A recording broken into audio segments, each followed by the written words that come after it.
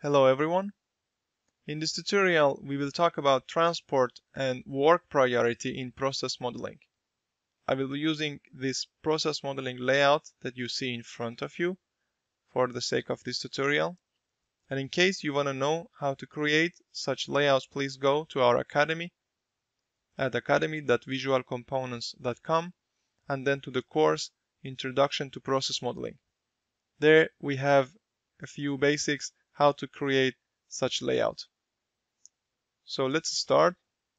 I would go to Process tab and see what processes do we have. So this is the input of our product in the line. I'm gonna pick parts from this process named feeder to the manual process, then to a second manual process, then to a third one, and a final stop. This part will be taken around using this guy. It's a mobile robot. It's a generic mobile robot from Visual Components ECAD. And then the product will be a can, which the label name is VC can. So if I press flow, you see that process flow editor is empty. And why? Because we have not created any flows. Let's create the flow. So I'm gonna click on feeder label, then to first manual process. What I forgot to do was to choose this label of the mobile robot controller, then to manual process 2. You can see that this transport link has already the icon of mobile robot. Manual process 3 and 4.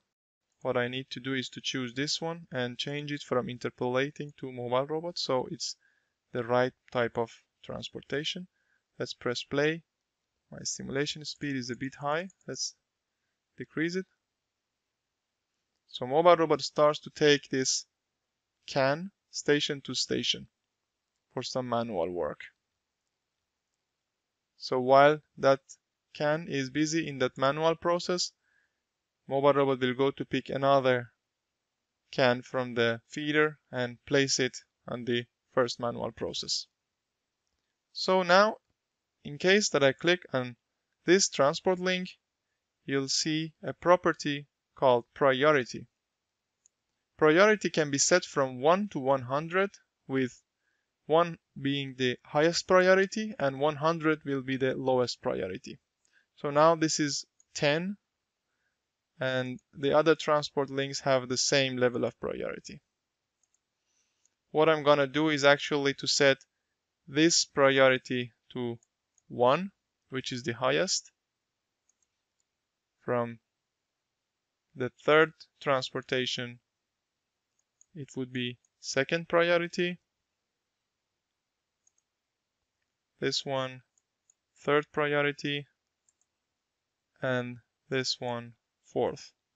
This is just a trial to see how it works.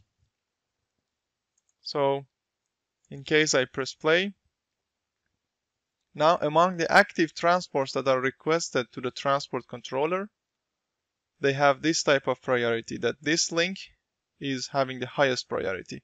So in case a product is waiting there and the request goes for the transportation from this yellow link, then it means that the mobile robot should do this one first before, for example, an active transport that is requested from this line.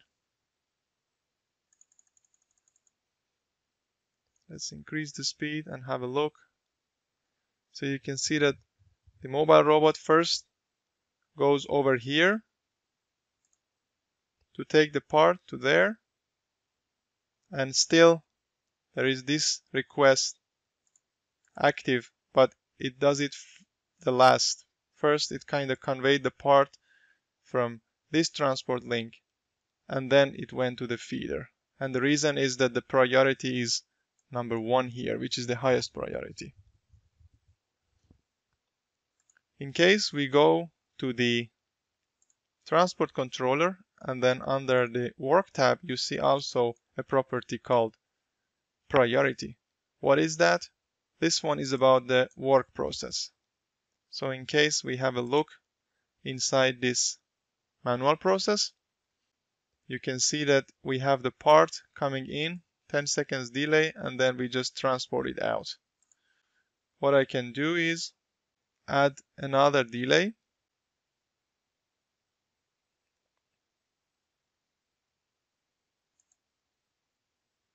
And then add a work request, a work process.